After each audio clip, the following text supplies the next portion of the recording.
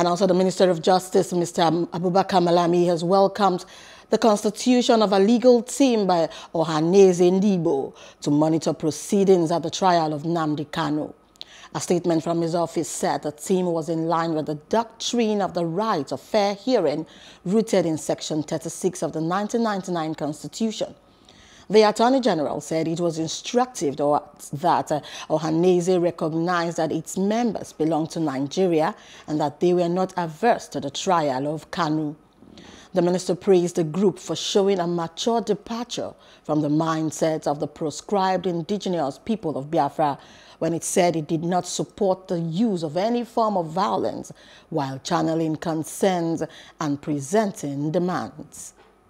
Hello, hope you enjoyed the news. Please do subscribe to our YouTube channel and don't forget to hit the notification button so you get notified about fresh news updates.